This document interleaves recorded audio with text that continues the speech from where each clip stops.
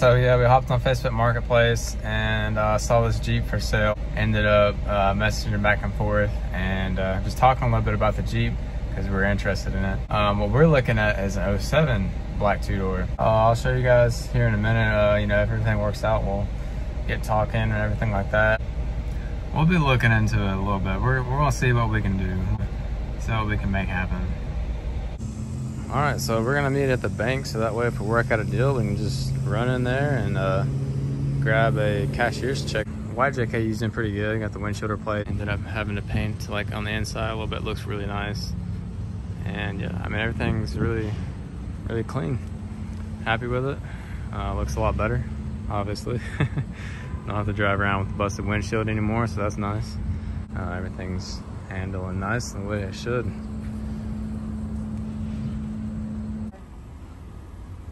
My husband's car now that my husband's at home all the time. Yeah. But you know, it's got this.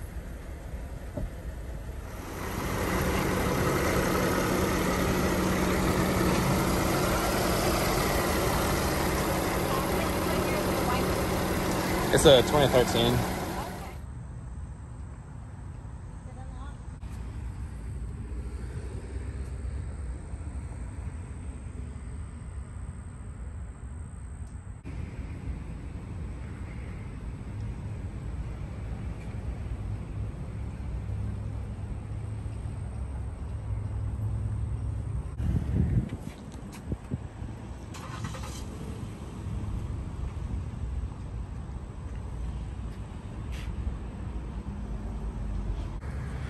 All right, guys, here it is. So it's a 2007 Jeep Wrangler X. It's got 121,000 miles.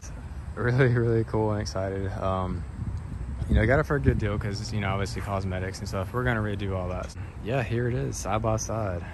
Definitely needs some paint work. No big deal. It's got the automatic, and I'll show you guys a little bit more later. But this is the process of getting it. We'll get it home here shortly soon.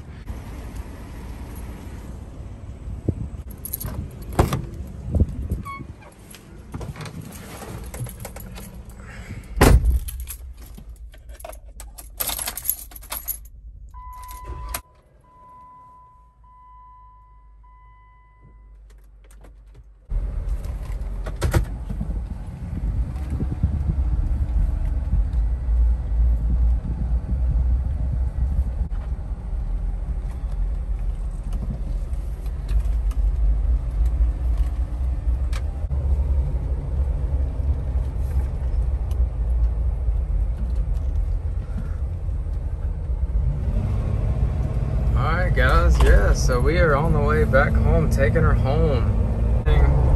Went smoothly and we were all done. Pretty excited.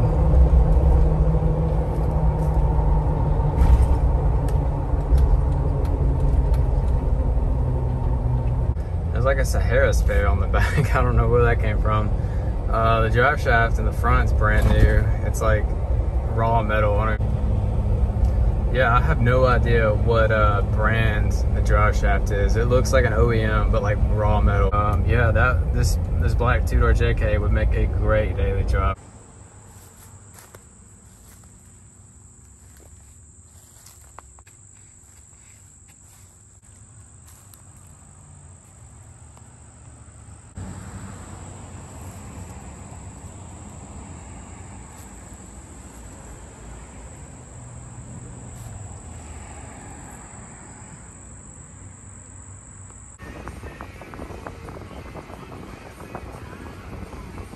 This thing has been sitting in the rain a little bit. You can hear the belt squeaking.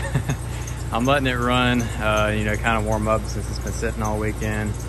And I just got back from the trip. So yeah, here's the white JKU. Give it a break for a little bit. We also got the TJ warming up too. So crunk that up, letting that idle for a few minutes since we haven't crunked that probably in a couple of weeks. So what that is, swap out the wheels and tires to this Sahara stocks, and yeah, once we do that, we're gonna swap off the grill, take off the light bar. They're real good pressure wash, clean the wheel wells real good, get all that where all the buildup was underneath the tail light. I mean, you guys know, just the usual.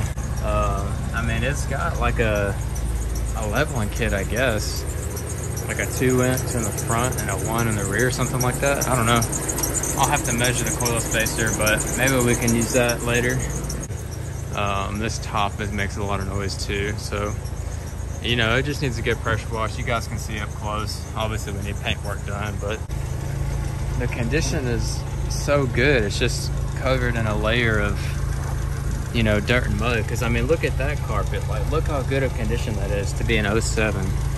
Like, I know once you actually detail it and deep clean it, it's going to be very good condition. Cracks and crevices, really, that's just all this Jeep really needs. And that's a lot of work. It's gonna make a big difference, you know, once we can fully detail it. And we still haven't even had time to fully detail this one yet. You know, we've just done the main surfaces of this one.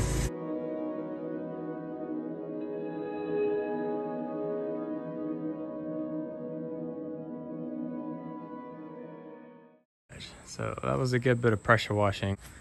So we pretty much got the main layer of filth off. A lot of excess mud came out and just, you know, ran down the driveway. We got the old ones off. All right, spread the bugs off on the grill and the windshield on the white one, and about to put the last tire on. So you guys can see the frame cleaned up really well. You know, it's like no rust. Like, this thing looks so low miles for an '07. But yeah, it still has the factory frame tag, which is really cool. I've never seen one put right there. I usually see them kind of like in the back there behind the bumper, but hopefully we can try to buff that door right there, but getting all that up there repainted. So as you know what time it is.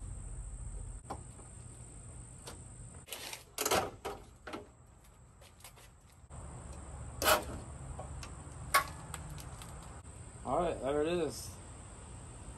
And there it goes.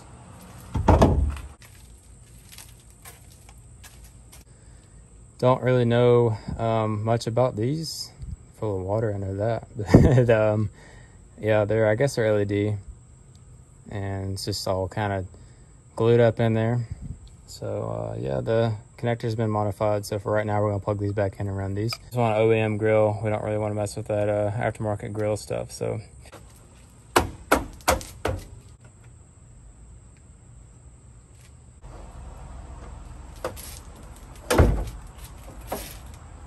But yeah, here's a good look at the paint. So as you can tell, rough. Yep, all this area up on top and then windshield up there. So no big deal, just get it repainted and be done with it. So Sauce was a 2010 and it had like 170,000 miles. This one's this one is a 2007, so 3 years older. And it's got 122,000 miles. You know, comparing this to Sauce, I mean, Sauce, you know, we could shine it up all day and clean it all like this, but just like the main surfaces were just worn down. I mean, they were just gashed up and scratched in the true condition underneath the layer of dirt. So that was why we went with this one. So yeah, just sat out in the sun for a little bit too long. It's getting common on the '07, so once we refresh this, I don't have to worry about it again. It's like a brand new dry shaft. Got like some kind of old alarm or something that kind of chirps every time you turn the key off.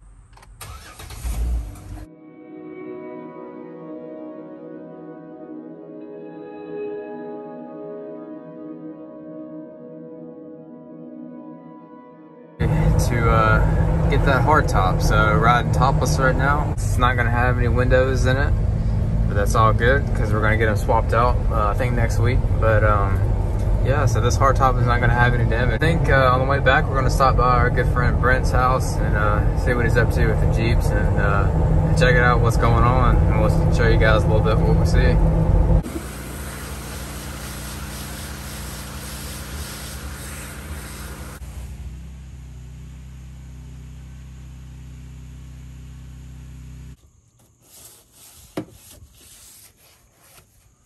Insurance paid for a new one.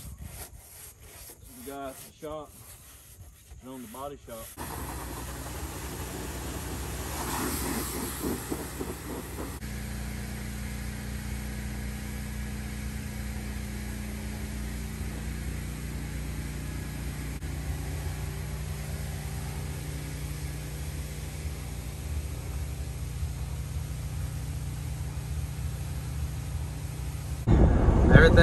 on and we're good to go. Yeah, no more damage up there.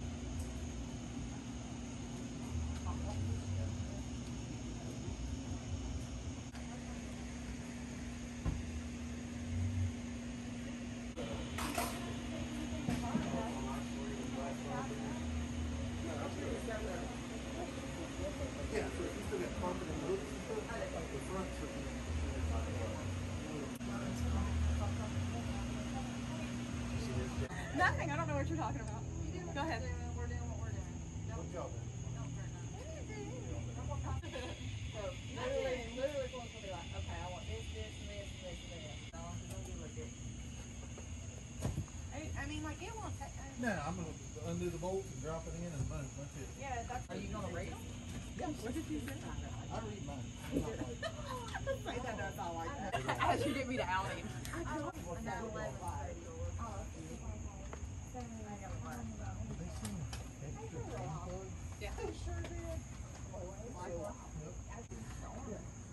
Installation and safety instructions. No problem.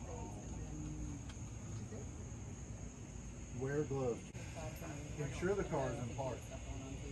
Okay. Yep. Yes, I gotta get the duty in and do all the bolts and throw it in there. Let's set it over.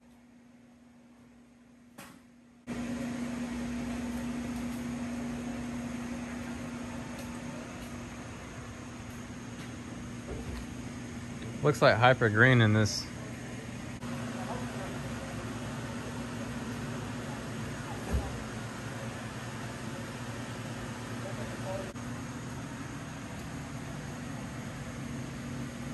Yeah, it's so clean.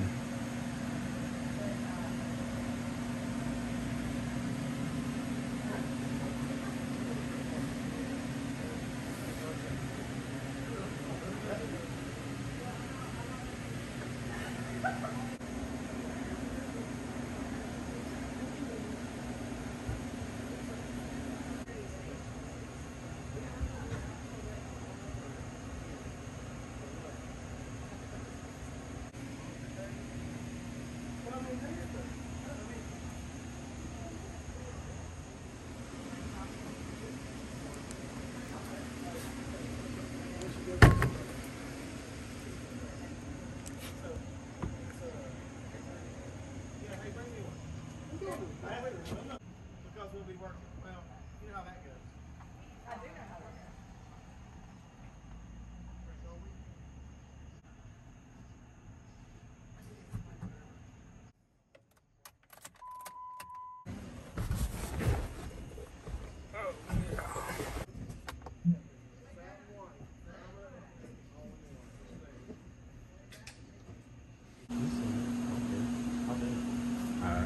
Grab it, but it's locked in. It rides like hammer boot. Because the tires are flat spotted. Gotta go over there a little bit.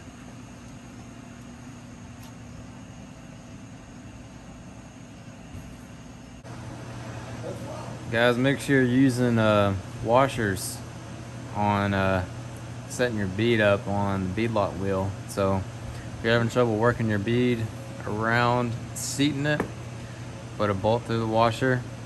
It'll hold it in place. That way you can work it around, save you some time.